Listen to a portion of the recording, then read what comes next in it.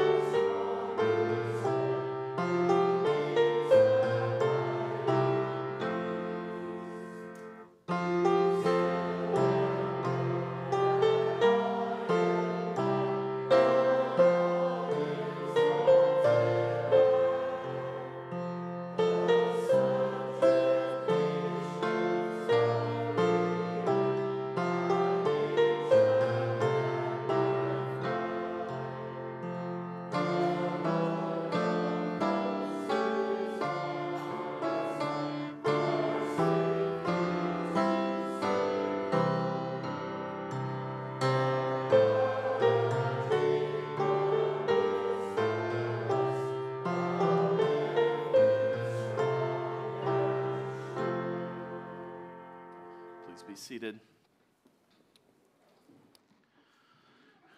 We want to turn our attention now to the reading of God's law. The scriptures teach us that through the law comes the knowledge of sin, Romans 3:20. And the Apostle Paul testifies, I would not have come to know sin except through the law, Romans 7:7. Thus the law shows us our sin and consequently our need of Christ. So let's read the law of God together as we find it in Exodus chapter 20. And God spoke all these words, saying, I am the Lord your God, who brought you out of the land of Egypt, out of the house of slavery. You shall have no other gods before me. You shall not make for yourself a carved image or any likeness of anything that is in heaven above, or that is in the earth beneath, or that is in the water under the earth. You shall not bow down to them or serve them, for I, the Lord your God, am a jealous God, visiting the iniquity of the fathers on the children to the third and the fourth generation of those who hate me, but showing steadfast love to thousands of those who love me and keep my commandments. You shall not take the name of the Lord your God in vain, for the Lord will not hold him guiltless who takes his name in vain. Remember the Sabbath day to keep it holy. 6 days you shall labor and do all your work, but the seventh day is a Sabbath to the Lord your God. On it you shall not do any work, you or your son or your daughter, your male servant or your female servant or your livestock, or the sojourner who is within your gates. For in 6 days the Lord made heaven and earth, the sea, and all that is in them, and rested on the seventh day. Therefore the Lord blessed the Sabbath day and made it holy. Honor your father and your mother, that your days may be long in the land that the Lord your God is giving you. You shall not murder. You shall not commit adultery. You shall not steal. You shall not bear false witness against your neighbor. You shall not covet your neighbor's house. You shall not covet your neighbor's wife, or his male servant, or his female servant, or his ox, or his donkey, or anything that is your neighbor's. And Jesus summarized this law in Matthew 22, verses 37 to 40, when he said, You shall love the Lord your God with all your heart, and with all your soul, and with all your mind. This is the great and first commandment, and the second is like it. You shall love your neighbor as yourself. On these two commandments depend all the law and the prophets. We're called to hold this law up as a mirror to our lives. We often remind ourselves of that. We see God's rule for living, how we are to love him and how we are to love our neighbor. And as we compare our lives to his rule for living, we are meant to see how far short of that standard we fall. We're meant to see that and let it expose our sin to us, that we have to reckon with the reality of our sin, and then to bring us to the only place where we can find hope. We cannot find hope in the law. All the law can do is tell us what to do. It can't help us to do it or remedy when we've failed to do it. The only place we can find hope as sinners who've broken God's law is in the grace of God that's extended to us in Jesus Christ our Lord. And so we read the law, we come under its conviction, and then we go to our God with our confession, seeking forgiveness of sins and life in the name of our Lord Jesus Christ. So we want to pray this prayer of confession together that we find in our bulletin. We'll pray this prayer out loud together, and then we'll leave time at the end for each one of us to confess silently his or her own personal sins. So let's pray this prayer together, not just with our lips, but from the heart.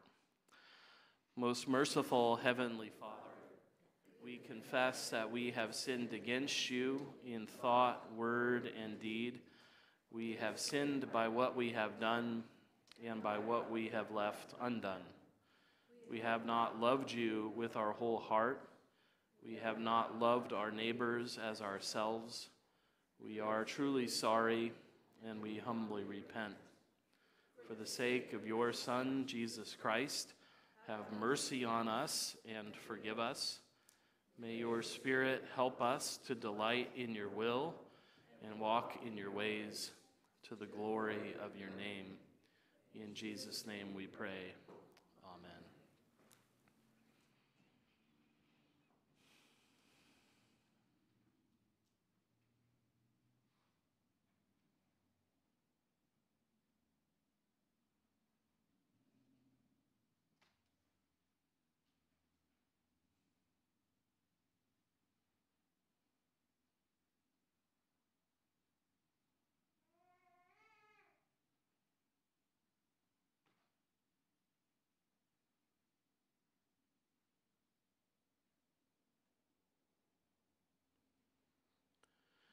Hear our prayers, O Lord, not on account of our righteousness, but on account of your great mercy. For we pray in Jesus' name. Amen. Well, dearly loved people of God, you've heard God's law and have confessed your sins to our merciful Heavenly Father. The Holy Spirit assures us with these words from 1 Peter 2, verses 4 through 10. As you come to him, a living stone rejected by men, but in the sight of God chosen and precious, you yourselves, like living stones, are being built up as a spiritual house, to be a holy priesthood, to offer spiritual sacrifices acceptable to God through Jesus Christ. For it stands in Scripture, behold, I am laying in Zion a stone, a cornerstone, chosen and precious, and whoever believes in him will not be put to shame. So the honor is for you who believe. But for those who do not believe, the stone that the builders rejected has become the cornerstone, and a stone of stumbling, and a rock of offense. They stumble because they disobey the word, as they were destined to do. But you are a chosen race, a royal priesthood, a holy nation, a people for his own possession, that you may proclaim the excellencies of him who called you out of darkness into his marvelous light. Once you were not a people, but now you are God's people. Once you had not received mercy, but now you have received mercy. Isn't that what sinners need to hear, that we have received mercy in Jesus Christ? And that's the promise that his gospel extends to us. And therefore, if you repent of your sins and believe in God's gospel promise, that he grants us forgiveness of sins and eternal life by grace because of what Christ has once for all accomplished on the cross, then in the name of the risen Lord Jesus Christ and by the authority of his word, I assure you your sins are forgiven you and you are not under the condemnation of God. We need to hear that word repeatedly from God's throne of grace, to remind ourselves of that truth, to believe it, and to respond to it with grateful service to God with the rest of our lives and with praise. And so we praise the God who's accomplished this great work of salvation for us, using the words of the doxology this morning.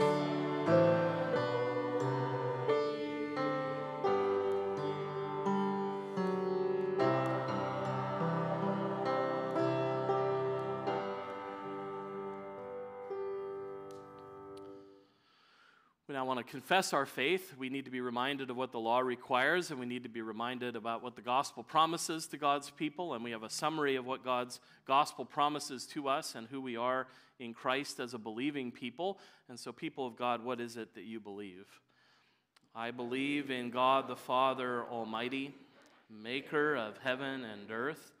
I believe in Jesus Christ, his only begotten Son, our Lord, who was conceived by the Holy Spirit, born of the Virgin Mary, suffered under Pontius Pilate, was crucified, dead, and buried. He descended into hell. The third day he rose again from the dead. He ascended into heaven and sits at the right hand of God the Father Almighty. From there he shall come to judge the living and the dead. I believe in the Holy Spirit, the Holy Catholic Church, the communion of saints, the forgiveness of sins, the resurrection of the body, and the life everlasting. Amen. Let us go before our God now in a time of congregational prayer together. Let us pray. Our Father in heaven, we thank you for your kindness to us, that you say things repeatedly to us, that it might penetrate down deep. We need to hear that we are sinners, lest we forget it. We need to hear that we are hopeless in ourselves, that it might drive us away from ourselves and to Christ. We know that it's a perpetual problem that we have to be turned in on ourselves, to be deceived by sin, to think things are not as dire as they are. And we thank you for your law that shows us clearly where we stand, and for your gospel that points us where we must go. And we thank you that you have made it clear in whom we can trust and find salvation, who we can come to and find rest, We thank you that that was our Lord's mission in this world, to bring rest to your people, to call people to him that they might find rest for their souls. We thank you for the reminder once again that you have provided rest in your Son. We pray that all here would embrace him by faith and rest in the sure promise of his gospel, that we can find our hope only in him. And we thank you that having believed in his name, we can come before you knowing that you are our heavenly Father, that we have been adopted into your family, that you desire to hear our prayers, you invite us to come to you, you command us to come to you with all we need for body and soul. We come lifting up our requests, confessing that sometimes we don't even know what we need to pray for as we ought, and yet we know that you will deal compassionately with us as a Father who loves us. And so we come with boldness into your throne of grace, knowing that we have an open and welcome audience with you on account of the way your Son has opened to us. And we thank you that the Spirit has given us your word, that we might see how we are to raise prayers and petitions to you, so that we can come in confidence and pray for all of those things we need for body and for soul. And so we pray for our church, Lord. We pray for our ministers, our church officers, elders, and deacons. We thank you for many people in the church who volunteer and serve. We thank you for our piano players, for the people that run the audio and video, for the volunteers that serve us food and help to organize events. Lord, we pray that you would continue to bless us, that we would be thankful for all of these many gifts. We know there are many people who serve the church in relative obscurity, that maybe they do things that a lot of people aren't even aware of. But we thank you that you see everything that's done in your service. And that you are glorified when we use our gifts to serve the body, and we're thankful for this body of believers in this place. We are mindful of our members who are sick, who are distressed in mind or in body or in soul. We lift up to you our brother Bill Storms and continue to ask for your grace and peace to rest upon him as he awaits his heart procedure. We pray that that would go well and that he would be returned to us. We pray for Dave Butts and the struggles he's been having with blood pressure. We continue to hold up him and Jackie to you, Lord, and ask that you would give them what they need.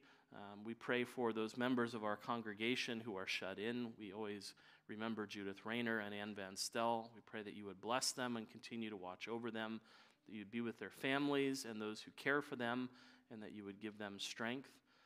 We pray that you would be with those who mourn, that they would be comforted with your love, with the hope of the resurrection and the restoration that is coming soon when your Son returns in glory. May we live in that hope even in the midst of our griefs.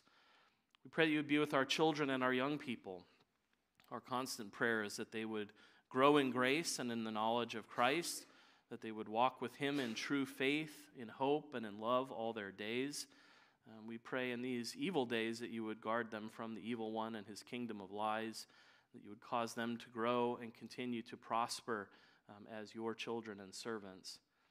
Be with those of our number, those expectant mothers and their pregnancies. We pray that you would keep the mothers and the babies safe and healthy. And we pray that you would be with all of your people in their various vocations, whether we are in school or working.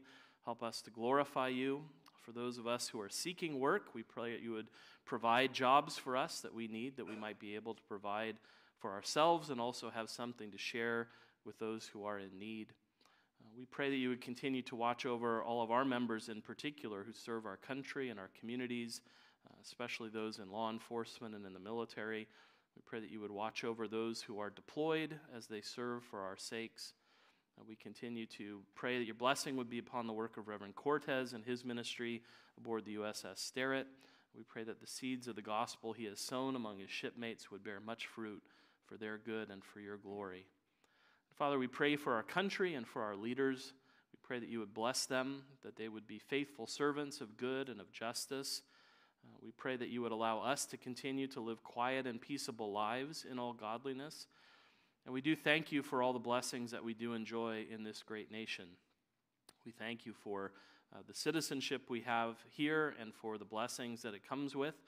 We don't want to ever forget that our true citizenship is in heaven, and we are waiting our Savior from there, but in the meantime, we neither want to be ungrateful for the blessings you've given us that we are citizens of this country and have many blessings that people in the world do not enjoy. And we pray that you would help us to be good citizens, that we would not act in sinful, self-serving, or unwise ways, but seek to glorify your name first and foremost in all things.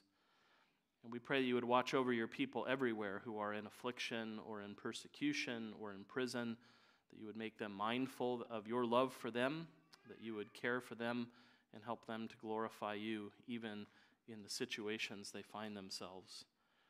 And Father, we pray for more people to be gathered into the church. We pray for the salvation of all people. We pray you would continue to bless the missionary efforts of the church, and particularly we always think of Reverends Ferrari and Corsia and their ministries in Italy and Romania. We pray that you would bless their families and prosper their churches, that they might give glory to your name. Bless our faithful seminaries who prepare men to proclaim the gospel of Christ's kingdom. Bless all of our members who labor at Westminster, and bless also those students who are preparing even now to minister the word of your Son to the world. We pray that you would be with our unbelieving friends and family, that you would work your grace and faith in their hearts. That is an earnest prayer for many of us, Lord, and we pray that you would answer it and help us to guide them into the way of peace. And for those who have come to you, Lord, we desire to be sanctified more and more, that you would help us to pursue holiness with zeal and gratitude, that you would help to give us strength to stand against our enemies, the devil, the world, and our own flesh. Remind us often that he who is in us is greater than he who is in the world, and help us to stand the evil day and to withstand him in the might that you've given by your Spirit. And encourage us always with the hope that by the Spirit's power we will be sanctified completely, because you have promised and you are faithful and you will surely do it. And so we pray above all that your Son would come quickly, and that at his coming he would find us faithful and fruitful in his service. And hear us as we conclude with that prayer he taught us to pray, saying together, Our Father, who art in heaven, hallowed be thy name. Thy kingdom come, thy will be done, on earth as it is in heaven.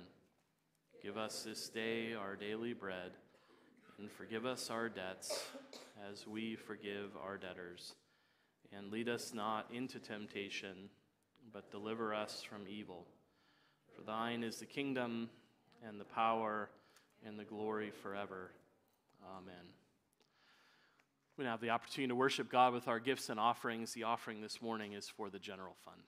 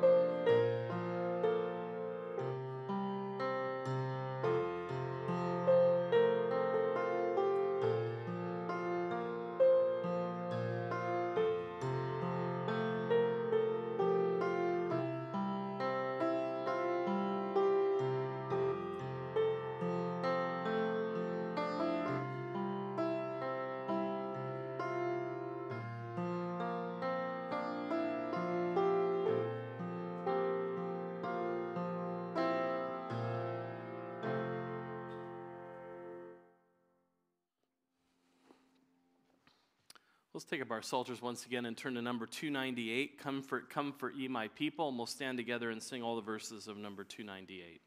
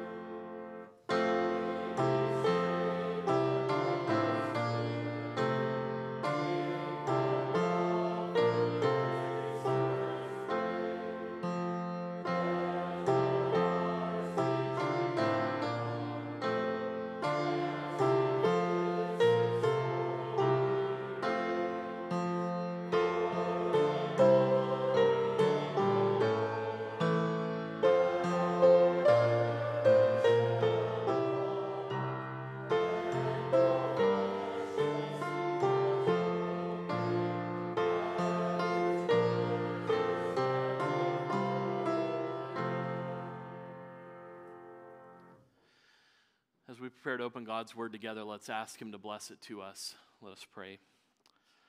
Father in heaven, your Son said that blessed are those who hear your word and keep it. We know that we cannot hear your word unless you speak it to us, and unless you also give us ears to hear it and hearts to keep it. So we pray that you would speak, Lord, for your servants are listening, and that you would open our ears and our hearts to hear and keep your word by the power of your Spirit. So bless us, we pray, for we ask in Jesus' name. Amen. Please be seated.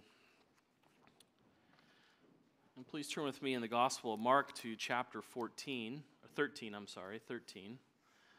to begin our reading at verse 14, or our text at verse 14, and read through verse 23. That's the section that we've come to. If you're visiting with us, we've been considering a series through the Gospel of Mark in the morning, and we've come to verse 14 of chapter 13.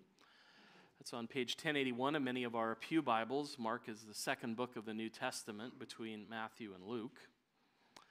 So Mark chapter 13, it's been a couple of weeks since we've considered part of this section, so I'm going to read beginning at verse 1 and read through verse 23 to remind us of where we are in Mark's gospel. So Mark chapter 13, our text will be 14 to 23, but we'll begin our reading at verse 1, and let's pay careful attention, for this is God's own word. And as he came out of the temple, one of his disciples said to him, "Look, teacher, what wonderful stones and what wonderful buildings." And Jesus said to him, "Do you see these great buildings? There will not be left here one stone upon another that will not be thrown down." And as he sat on the Mount of Olives opposite the temple, Peter and James and John and Andrew asked him privately, "Tell us when these things will be, and what will be the sign when all these things are about to be accomplished?" And Jesus began to say to them, "See that no one leads you astray.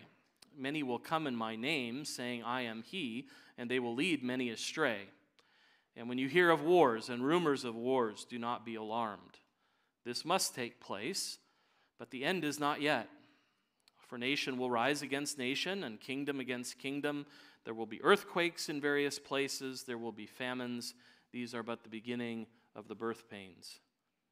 But be on your guard, for they will deliver you over to councils, and you will be beaten in synagogues, and you will stand before governors and kings for my sake, to bear witness before them, and the gospel must first be proclaimed to all nations. And when they bring you to trial and deliver you over, do not be anxious beforehand what you are to say, but say whatever is given you in that hour, for it is not you who speak, but the Holy Spirit. And brother will deliver brother over to death, and the father his child, and children will rise against parents and have them put to death, and you will be hated by all for my name's sake. But the one who endures to the end will be saved. But when you see the abomination of desolation standing where he ought not to be, let the reader understand, then let those who are in Judea flee to the mountains. Let the one who is on the housetop not go down or enter his house to take anything out, and let the one who is in the field not turn back to take his cloak. And alas for women who are pregnant, and for those who are nursing infants in those days. Pray that it may not happen in winter, for in those days there will be such tribulation as has not been from the beginning of creation that God created until now, and never will be. And if the Lord had not cut short the days, no human being would be saved. But for the sake of the elect whom he chose, he shortened the days. And then if anyone says to you, 'Look, here is the Christ,' or 'Look, there he is,' do not believe it.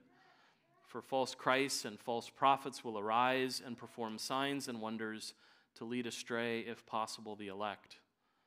But be on guard. I have told you all things beforehand." Thus far, the reading of God's word. May he bless it to us. We're returning this morning to the Olivet Discourse. We call it that because it happened on the Mount of Olives, and it was a discourse that Jesus delivered to these disciples, answering their question about the destruction of the temple and when these things would be. And we said at the beginning, as we began to consider this discourse, it's very important for us to not get off track, to remember the purpose for which Jesus gives his disciples this teaching. We've been saying from the beginning that the purpose of this discourse is not to reveal to them new and mysterious and secret information about the future, but rather to promote faith and obedience in a time of distress and upheaval. Jesus wants his disciples to be prepared. He wants the church to be prepared so that they can react with faith and obedience to the distressing events that are going to happen in the world. Jesus emphasized the importance of that in the world in general. We could say verses 3 through 8 are really dealing with what the world will be like, the history of the world, and that they have to react the right way to it, that not to regard everything that happens as the end. If you watched any of the coverage of the earthquake in the East Coast and how they covered it, you would have thought that it was the end. And I think it was all of us as Californians just sort of laughed at the overreaction to a 4.8 earthquake. If you're like me, you thought, I don't even get out of bed for 4.8. But, you know, it was the biggest earthquake in 139 years, and they let you know it. So next time they make fun of us for our overreaction to the weather, you can make fun of them for their overreaction to earthquakes. But it's another reminder, isn't it, that the truth of what Jesus said. These are the kinds of things that are going to characterize the world. And if we begin to think it's the end of the world every time an event comes, Jesus says that's not correct. He's teaching us something important about the history of the world in those verses. And then he moves from the history of the world to what it's going to be like for the church in this world. Verses 9 through 13 really had to do with the mission of the church in the world, to prepare his disciples and the church they founded for the future period, which would entail both persecution and mission. This is also the world that the church will live in. His people have to be ready for that. But the initial question the disciples had asked was about the destruction of the temple and when the signs of these things will be. So having laid this groundwork of what will characterize the world and what will characterize the mission of the church, Jesus is really returning to the question they asked here and telling them about what are the signs that these things are happening and what God's people are to do when these events happen. Preparing his disciples, particularly those who are in Judea, to flee when the time is right and to be on their guard against those who would try to lead them astray in those difficult times. In that sense, our Lord's commands in this section are fairly clear. When the time comes, flee. If people say, "I've come," don't believe it. And be on your guard about anyone who would turn you away from what I'm telling you to do. That's very simple. The complexities come in some of the other things that Jesus says here and has led to a lot of disagreement and a lot of misunderstanding about what Jesus is doing here. But if we take it on a very simple level, Jesus is letting them know what will happen, when they should flee, what to do, where they should go, and why they must not be distracted from what Jesus is telling them to do. These things all have a historical purpose for God's people, but I thought this is not exactly the sermon I set down to write when I first started, but I realized my first point was going to be about a sermon length. So rather than making a gigantic sermon for you all, I thought we could maybe separate what's happening here and think about it this way. Mark says to us in verse 14, let the reader understand. There's a theological importance to what's happening in these events that I think we ought not to miss before we think about what historical circumstances will arise and what people are to do at that time. I think we first have to understand theologically what's happened here before we can look at what will happen in history. So it may be that a lot of the questions that you came up with as I was reading along we're not going to answer this week. Lord willing, we'll answer them next week. But we want to do what God's Word tells us to do to make sure that we understand theologically why these things are happening. So I plan to return to this passage again next week. But this week I want to talk about it theologically. What is happening here in the destruction of the Jerusalem? And I want to think together about the reason for ruin and the renewal of Christ. That's how I want to think about this theologically. The reason for ruin and the renewal of Christ. Jesus is telling God's people about something that's going to happen so that the church will be prepared when those events take place. When the events leading up to the destruction of the temple are happening in time and history, when it's destroyed by the Romans, so that they'll be prepared. I plan to make the case, and I hope to as we go along, that Jesus is describing what's going to happen in Jerusalem with the destruction of the temple and how God's people who are living at that time need to respond to those events. He's instructing them about what to do as a loving Lord who cares for his disciples. But of course, it's hard for us to listen to the rest of it as soon as we hear, when the abomination of desolation comes, when you see him standing where he ought not to be, then of course our minds and hearts are immediately taken up with the question, what is this? How are we to regard this? How are we to think of it? But I think we know for certain what people would first think when Jesus said that. When he said that to his disciples, I think everyone who knew their Bibles, who knew their history, would say, this is what Daniel described would happen at the time of the Maccabean revolt. That's the abomination of desolation that they remember, that would stand out to them in their minds. It may be helpful for us to think of that term in terms of a desolating sacrilege, or the sacrilege that makes desolate. Because what happened at that time, roughly about 160 years before Jesus, was that Jerusalem was taken over by a foreign power, and the leader of the Seleucid Empire came in, and what he did was he erected a statue to Zeus and put it on top of the altar in the temple, and offered sacrifices to Zeus on top of that altar. And it was a terrible sacrilege to do that on God's altar, to offer sacrifices to a foreign god. And it was an abomination to do that, and it was an abomination that made desolate. They had so profaned the temple that they had to retake Jerusalem. They had to cleanse the temple before the sacrifices in the temple could be resumed. So it was an abomination that made desolate. It was an abomination that cut off the sacrifices of God's people for a time. It was a desolating sacrilege in that sense.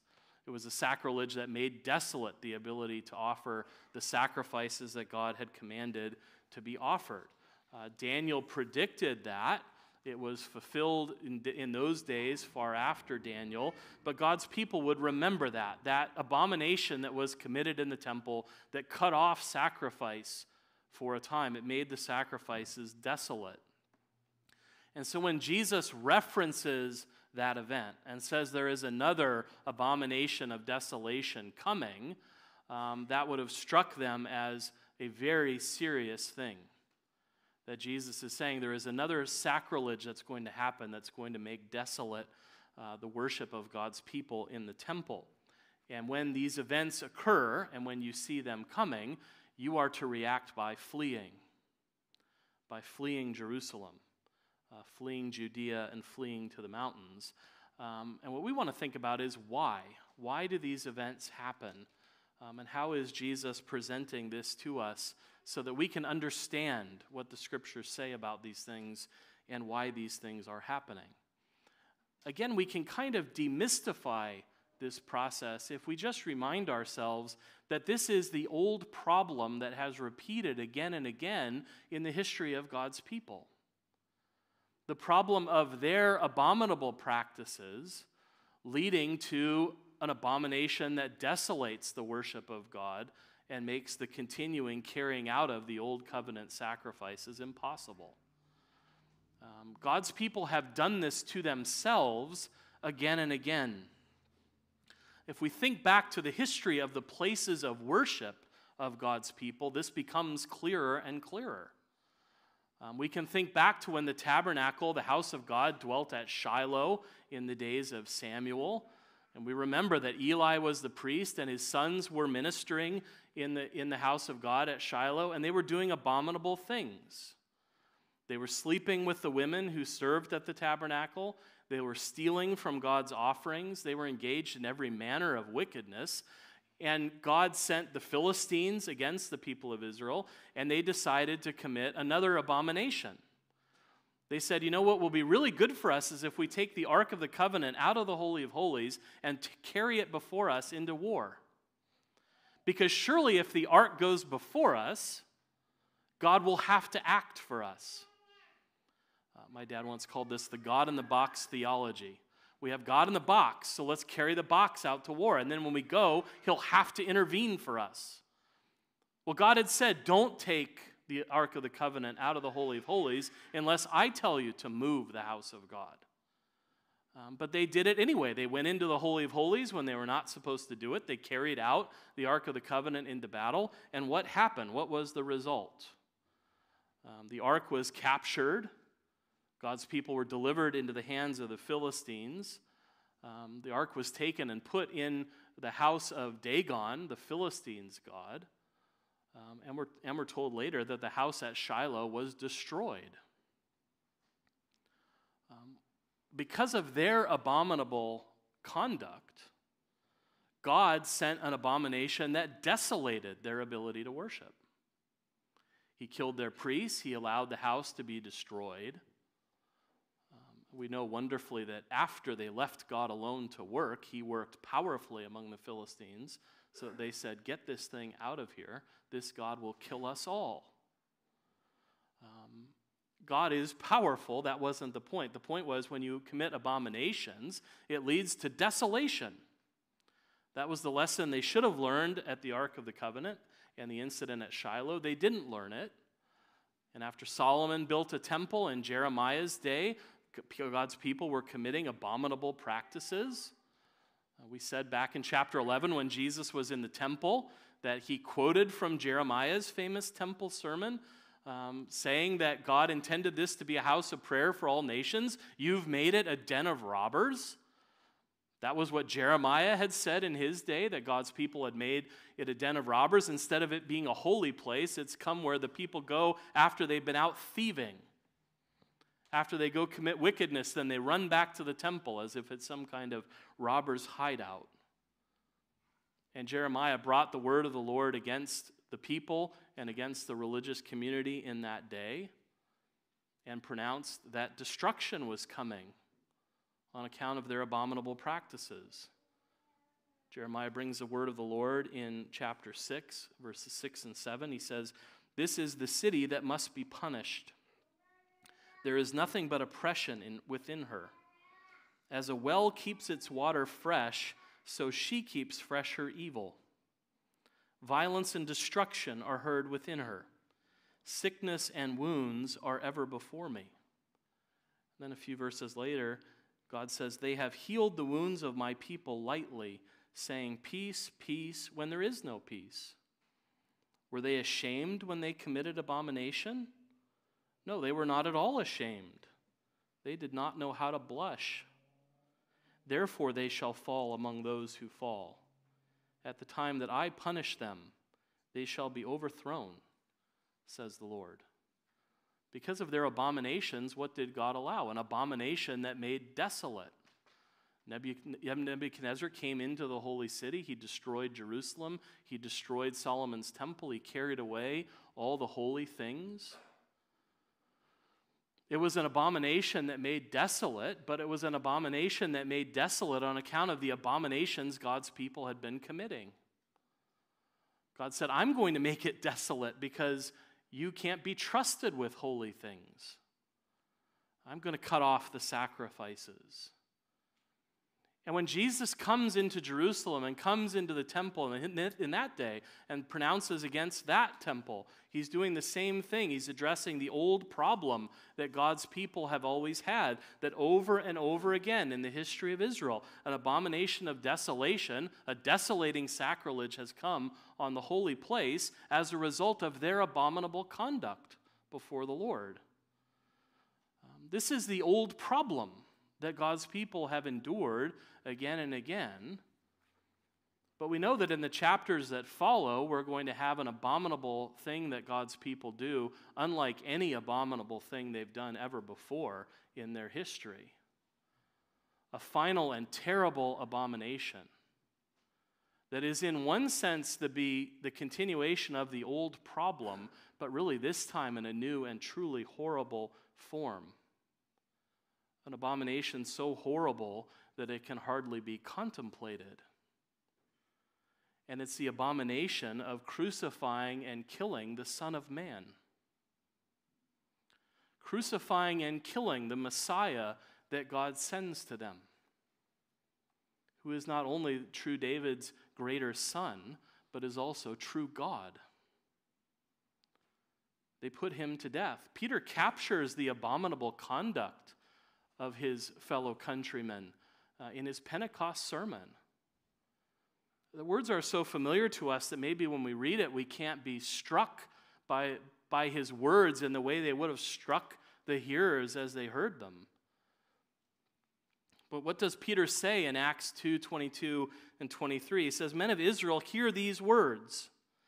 Jesus of Nazareth, a man attested to you by God, with mighty works and wonders and signs that God did through him in your midst, as you yourselves know, this Jesus, delivered up according to the definite plan and foreknowledge of God, you crucified and killed by the hands of lawless men. God sent him to you, he attested to you who he was, and you crucified and killed him. You may have used the hands of lawless men to do it, but you, the men of Israel, killed him." It's a damning indictment by the Holy Spirit against the conduct of God's own people. It carries forward that thought that we see happening in the Gospels. When lawless men like Pilate and his soldiers crucified Jesus, but they crucified him at the insistence of his own people. Remember that terrible accounting Matthew gives us in Matthew 27, 22 through 25, when Pilate says to the crowd, "Then what shall I do with Jesus who is called Christ? What should I do with the one called Messiah?" And they all said, "Let him be crucified." And he said, "Why? What evil has he done?" But they shouted all the more, "Let him be crucified." So when Pilate saw that he was gaining nothing, but rather that a riot was beginning, he took water and washed his hands before the crowd, saying, "I am innocent of this man's blood. See to it yourselves." And all the people answered, "His blood be on us and our children." This is an abomination to do this. And not only do they do it, but they insist that the blood guilt fall on them. Right? Pilate is a lawless man. There's nothing good in what he does there. But he says, "I'm not going to bear the responsibility for this. His blood is on your heads." And they accept it. They all said, we're told, "His blood be on us and on our children." This is an abomination. An abomination that's been committed in Israel unlike any they've ever committed before. And I think we see something of the consequences of that when Matthew reports in Matthew 27, 50 and 51, "And Jesus cried out again with a loud voice and yielded up his spirit, and behold, the curtain of the temple was torn in two from top to bottom." I think that is meant to impress on us the significance of the death of Christ, both for his own dearly loved people and for the people who have rejected him. I think for his own dearly loved people, it symbolizes to us that the way that had kept us out of the Holy of Holies has been opened. That there is now an entrance, a way to enter in for God's own dearly loved people, those for whom Jesus died. There's a way now into the true heavenly Holy of Holies. Every time we celebrate the Lord's Supper, we pray a prayer afterwards that profoundly celebrates the fact that we have been able to enter into the Holy of Holies. We've been able to enter in without fear. We are able to enter in because the way has been opened by our Lord Jesus Christ. That symbolizes to us that those who were outside may now enter in. But I think we can also say to those who rejected the Lord, when he came to his own and his own people refused to receive him, that tearing of the temple veil is also a sign that God is exiting his temple. It's a sign to them that the glory is departing. It's God's way of saying to the people who reject the Messiah he's sent, "I don't live here anymore. This place has now lost its significance. The old order has been finished in the death of my Son.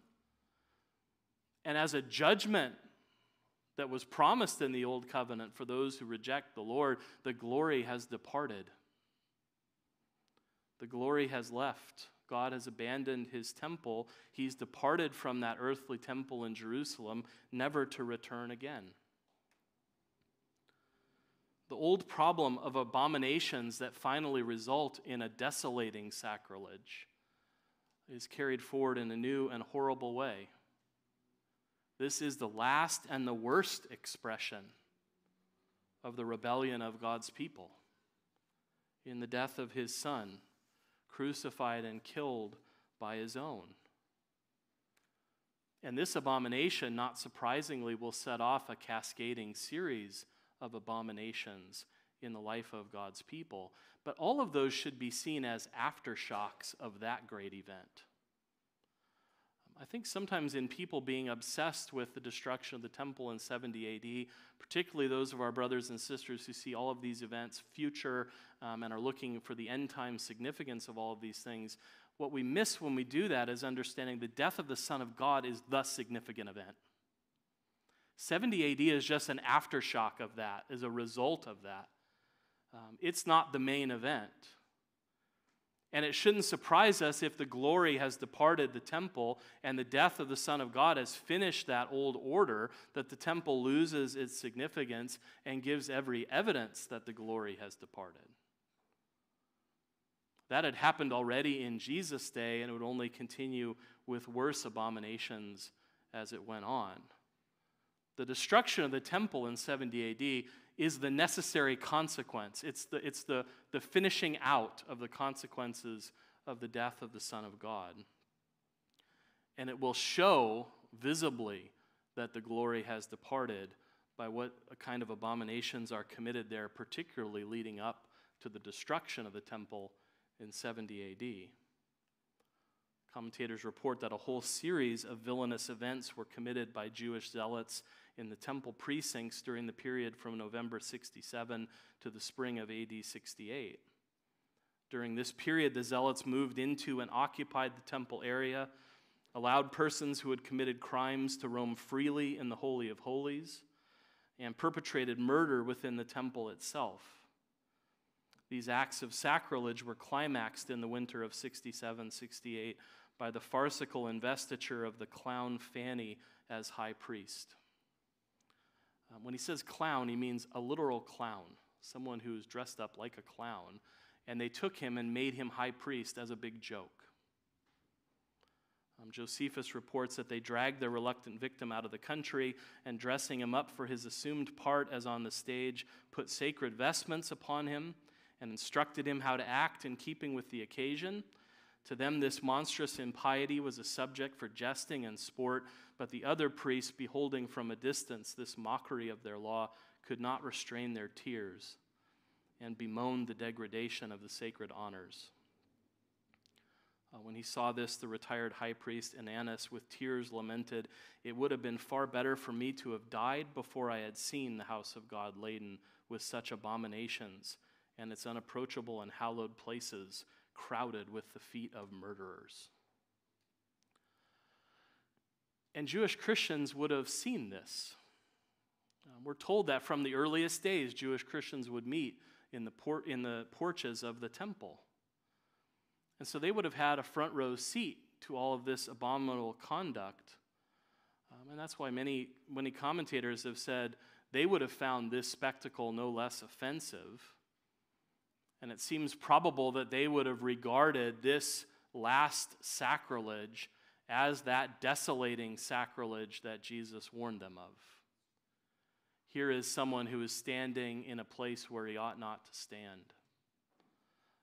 Here is someone who's been made high priest as if it's a big joke by people who've done abominable things in the temple. And one commentator was of the opinion they saw this as the sign that was going to cause the destruction of the temple, and in response to Jesus' warning, they fled. There's abomination after abomination that's committed when the temple's finally destroyed. Titus, the Roman general who comes in, commits abominations in the temple, including desolating it by not leaving one stone left on top of another. He burns it, and then he tears it down stone by stone until no stones are left standing. And you can still go to Jerusalem and see his handiwork. You see the foundation of the temple, the old stones on which the temple was built, but none of them are stones of the temple. Those have all been torn down and are gone. It was a desolating sacrilege. But these events are only the proof that the glory had already departed. It had departed that old order when it was finished in the death of Christ. When that old order was finished by him. Crucifying Christ was the final act of abomination that put an end to that old order. And 70 AD, it just makes official and finishes off the remnants of that temple that had become emptied of glory, obsolete, and unnecessary on account of the death of Christ. So is this only a story of ruin? No, it's a story also of the renewal of Christ. Because by God's wonderful grace, even in the destruction of the temple as that final act of covenant judgment sweeping away the old and obsolete order, as the consequences of our Lord's crucifixion, God was pleased through that abominable act to bring forth his saving purposes. Through that act of abomination, Christ was also renewing and making something better in its place. It's not just the story of loss, the story of abomination, the story of rebellion. It's also the story of redemption. God uses this act of rebellion on his people's part to work the redemption of his chosen ones. This is some of the symbolism that Daniel saw in Daniel 9. When he made a wonderful prayer for mercy to God, asking him to forgive the sins of his people. And he was given a message from the angel that contained a wonderful vision of the mercy of God. And Daniel was shown a vision of weeks, and much about that can be confusing to us. But again, we need to focus on the basics of what was told to Daniel. Because he saw a picture of a coming messianic ruler who would be cut off. And that is, in his cutting off, the holy city would be destroyed and polluted. But that in his cutting off, the new covenant that was promised to Jeremiah would be ratified. What was the new covenant that Jeremiah was given a word about by the Lord? It's the wonderful promises that are maybe familiar to many of us from Jeremiah 31 to 34. Behold, the days are coming, declares the Lord, when I will make a new covenant with the house of Israel and the house of Judah. Not like the covenant that I made with their fathers on the day when I took them by the hand to bring them out of the land of Egypt, my covenant that they broke, though I was their husband, declares the Lord. For this is the covenant that I will make with the house of Israel after those days, declares the Lord. I will put my law within them and will write it on their hearts. And I will be their God, and they shall be my people.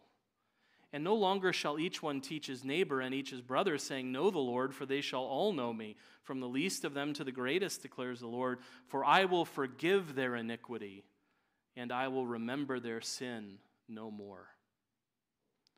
What do a people who've committed abomination after abomination, leading to desolation, need? They need a new kind of covenant.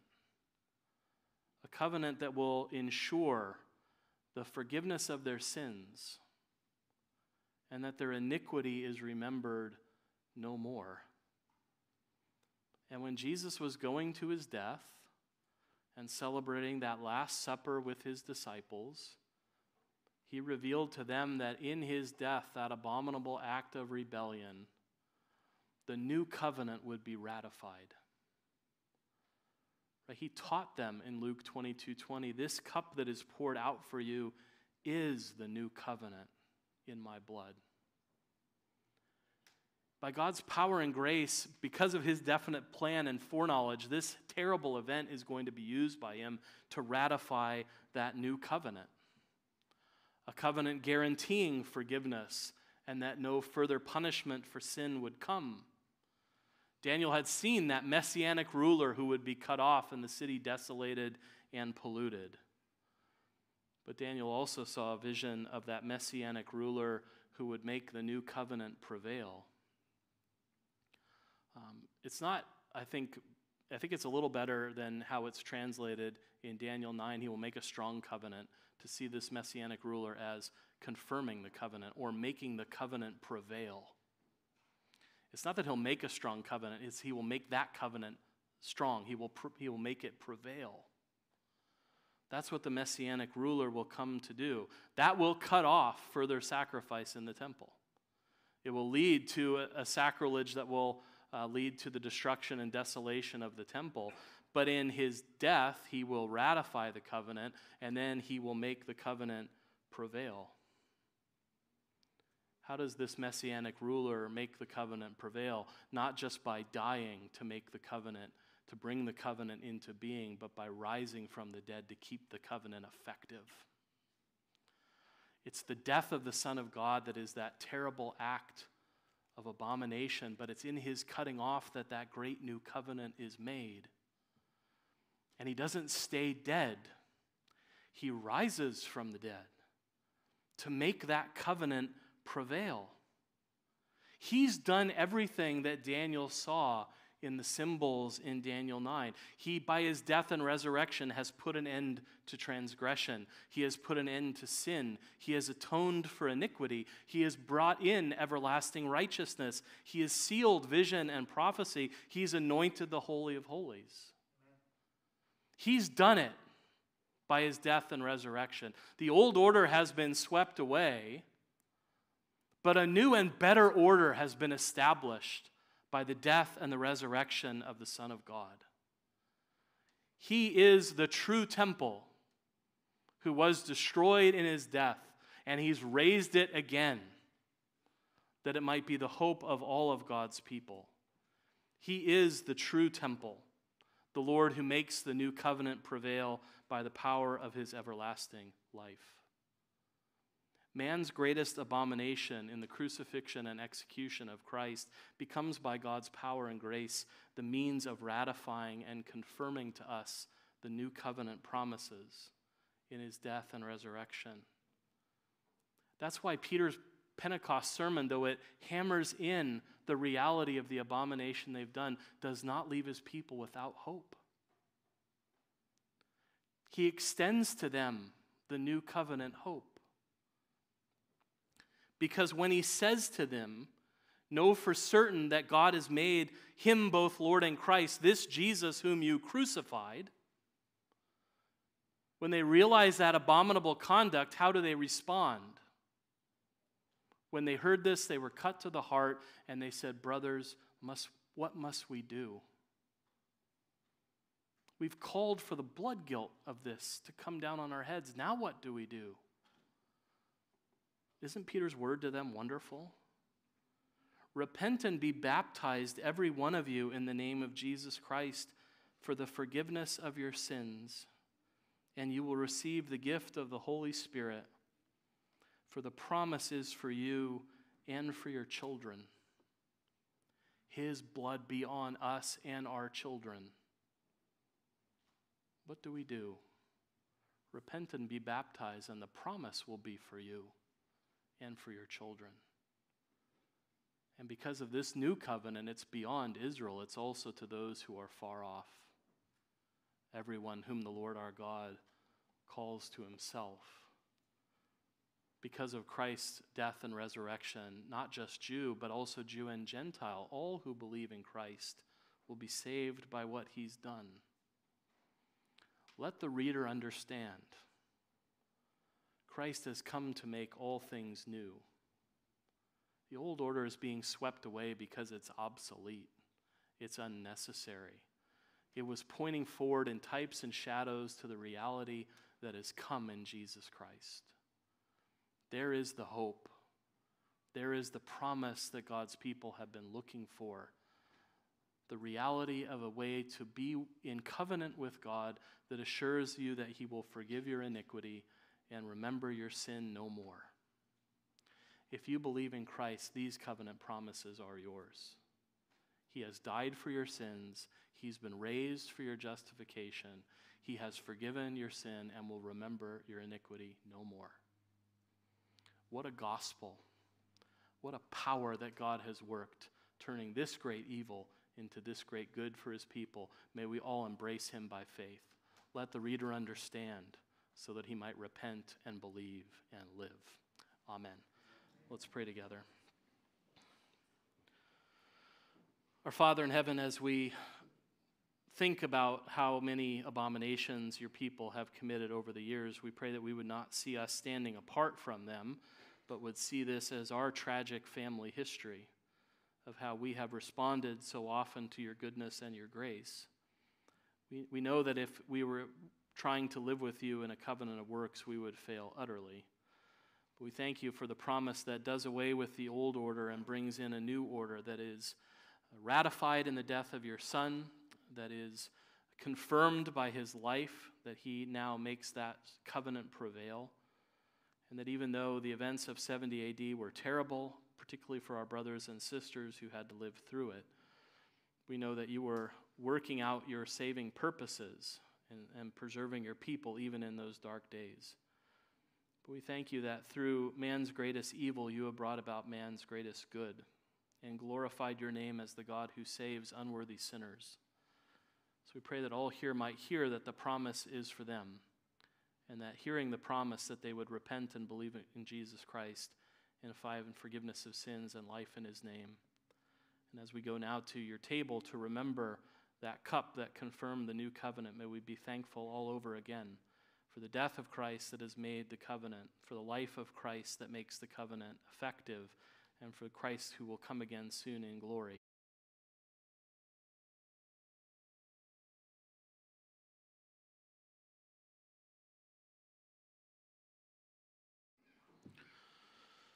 The theological reality of what Christ has done is that it is well with our soul, and that's what we'll sing as our song of response, number 476, It Is Well With My Soul. We'll stand together and sing all the verses of 476.